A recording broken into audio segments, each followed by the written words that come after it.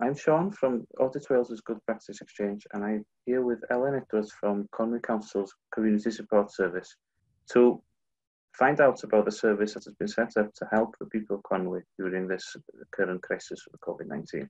Hi, I'm Elen Edwards. I'm the Rural Development Strategy Manager for Conwy County Boundary Council in my day job.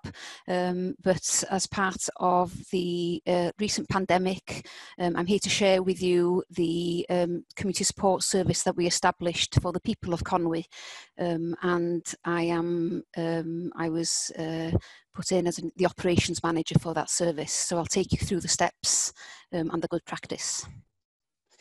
So the rural team in Conwy decided pretty early on before the lockdown that we weren't about to go home, close our doors on our communities, that we wanted to make sure that we were going to be doing something for their benefit. So in the middle of March, we set up a helpline to assist people who didn't have family and friends in the area with shopping and picking up prescriptions.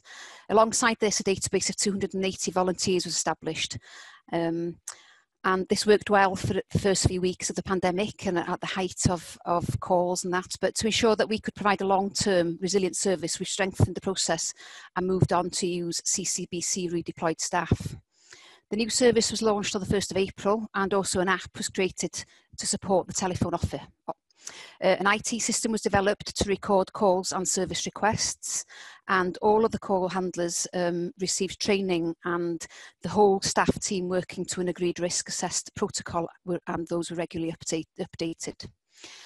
Having good working relationships with Conwy CVSE meant that we were able to signpost the volunteers that originally signed up to us to the Conwy Voluntary Service Council. We also established relationships with local volunteer groups so we could draw on if we saw high levels of CCBC staff sickness during the coronavirus peak. A separate team was established to deal with the shielding inquiries from Welsh Government scheme. But while they may have called just for a food parcel, they very often did not require the food parcel, and they would ask for assistance with prescription deliveries or other general advice. So this service is also an important part of the overall support service. The service has continued to be promoted broadly through websites, social media and traditional channels. A newsletter was sent to all 56,000 properties in the county to promote the offer, and we've also updated the council website to include a list of local shops who are offering local food deliveries. This is an example of the leaflet that went out to all properties within the county with a note from our leader, Councillor Sam Rowlands, as well. And I've also included a couple of videos, both bilingual, of the work of the Community Support Service, and they're on YouTube, and the links are there for you to follow. Also, Councillor Sam on the left there, he's done a video, Councillor Charlie McCoubry in the middle there, and our Director of Economy and Place, Jane Richardson, on the right-hand side. They've all, three of them have mentioned the importance of this service for the people of Conwy, and these also appear on YouTube for you to have a look. Process overview. The service was organised to align with the 5 areas of the local area forums in Conwy. 3 teams were established: call handlers, brokers to allocate the work, and then the shoppers and deliverers on the ground, and they were the CCBC redeployed staff. At its peak, there were 206 staff working on the service. They weren't all full-time. They spent part of the working week undertaking other work. So the breakdown is there for you to see. Call handlers, 20, but 8 of those on the shielding calls, brokering 57, and deliverers 129, and this was at its peak. The service was originally established to provide a 9 till 5 Monday to Friday and a 10 till 2 weekend service. But since early May, we adjusted that provision to weekdays only, as the number of calls over the weekend did seem to decrease. Galw Gofal provide an emergency service over weekends and bank holidays, and that remains now as well.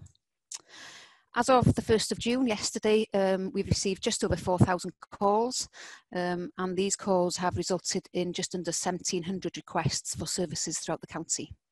We shouldn't either forget the well, just under 1,500 calls taken from mid-March until 1st of April, which was the early lockdown period and the height of panic. There's been an additional 468 calls on the shielding scheme, which resulted in 347 service requests and 178 food parcels ordered.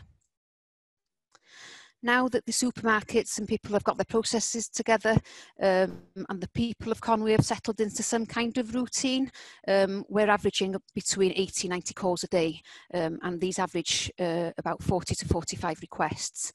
We are now in the process of transitioning the service to enable some of our redeployed staff to return to their usual day jobs or take on other roles. So that's happening as we speak. So yeah, we're reducing the service day by day now.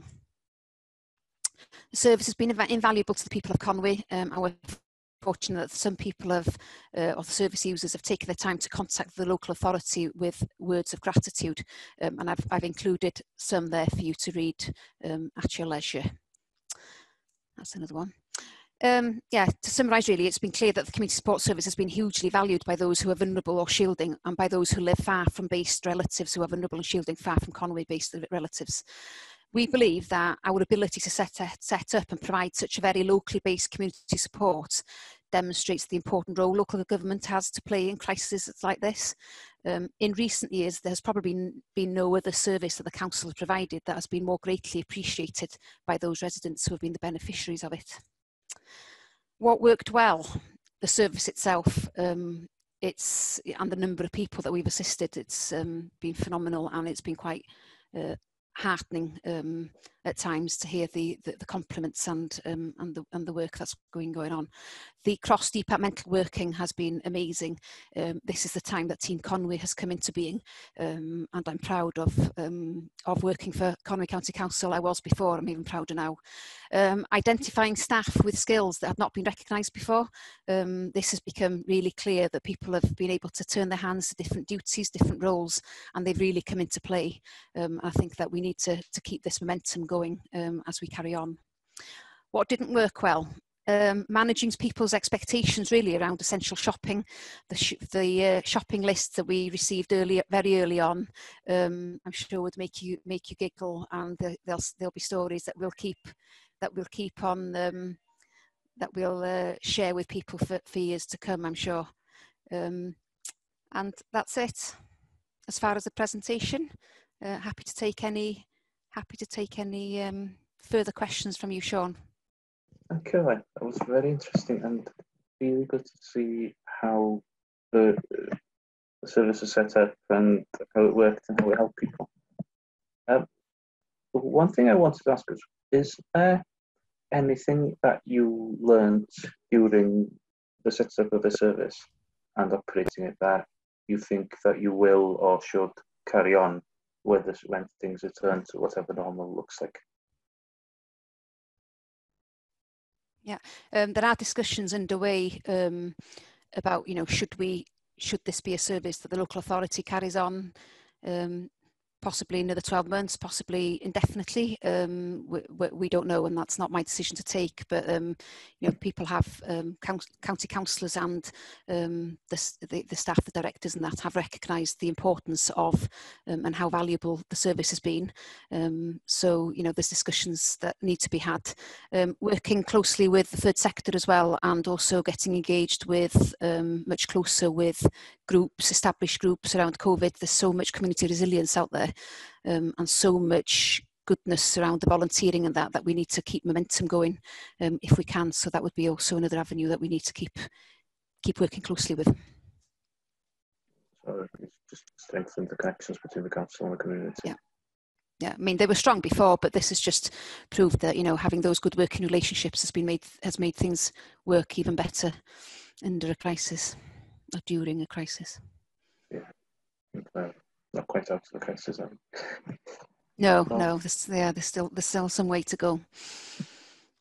Yeah, and it's also shown as well, Sean, is what we're able to do when the going gets tough. As far as processes within the local authority, we're no different to any local authority or other public sector in that way. Red tape and bureaucracy does take over sometimes, but it's proven as well that I'm all for audits and keeping in line and all the rest of it, but we can cut out a lot of that red tape and bureaucracy, I'm sure, going forward. And, you know, we can channel our energies into delivering better services or other services for the county that possibly we weren't doing before. So, yeah, perhaps reassess where we're going and what the world looks like post-COVID. Yeah, I think a few people are reassessing the world as they go on. It's interesting to see that. Yes, but it's feel there's an energy. been, yeah, it's been heartwarming though, and how staff have been more than happy. It's quite humbling really to try different jobs and, you know, to go out shopping. And, you know, these were people that right at the height of this pandemic, you know, we were not quite sure, you know, they were putting their own, not lives at risk, but, you know, they were going out and shopping and it was a whole new, you know, these are redeployed staff, and it's, you know, as I said in the presentation, it's Team Conwy at its very best. Well, that's really nice to hear, and to hear that coming together. Yeah, and it's, you know, we were lucky with a project board established, and to get the wealth of knowledge and experience on that project board to take things forward. We've had support right from across the county, you know, county councillors and directors and especially chief exec, you know, so it's, and the leader. So yeah, it's been really good. Probably one of the best projects I worked on, probably because, you know, we know that we've really made a difference to the people of Conwy. We say that local authorities making a difference, especially when it really counts. Yeah, well, we said that right from the start. You know, we're a small team. The rural team are a small team of 7, based in Llanrwst. But we said, you know, we're not going home. And as I said at the start, and closing the doors in our communities, we need to make sure that we're making a difference. And, you know, we're lucky that we've got the technology and that to be able to do it. So, yeah, all good.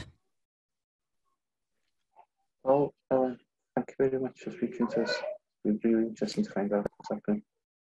You're very welcome. If there's any more information you need, please don't hesitate to contact.